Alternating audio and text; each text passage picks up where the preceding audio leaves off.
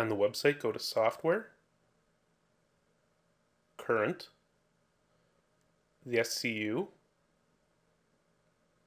and download the installer.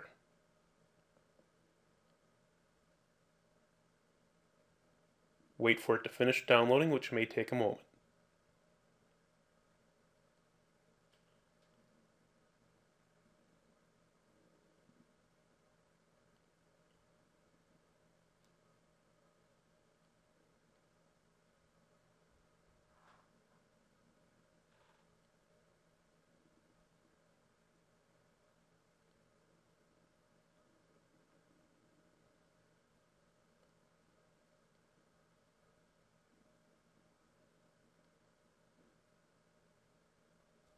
The utility will need administrator level clearance to be able to modify the functions we need to change.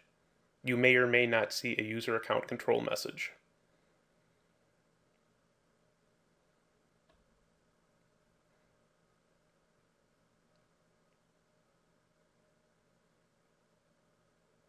And you can download Mach 3 or Mach 4 software. We'll give you the links to where to get it from.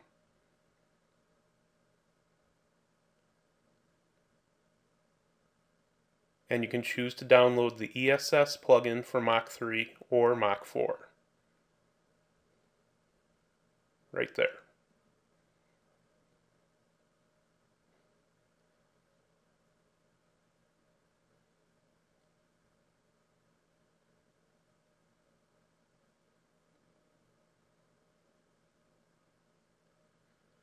Start configuration, go to easy mode, and right now you'll see that we have the ability to figure out which port the ESS is connected to.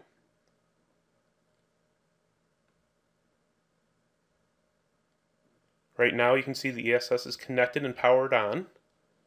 I just shut it off, and as I refresh details again, you'll see that it went to status down on the top line. If I turn the power back on and refresh again, you can see that the status came to up, which means ESS is connected to the local area connection on the top line.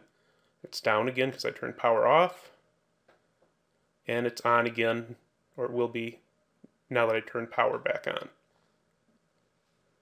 So select that one and configure everything. And you can see the black command windows popping up in the background doing administrator level commands. At this point, your smooth stepper should be sending responses to ping commands going out to it, and we can see that it is connected and responding because we had 3 successful pings. Your adapter is using 10.9.9.2.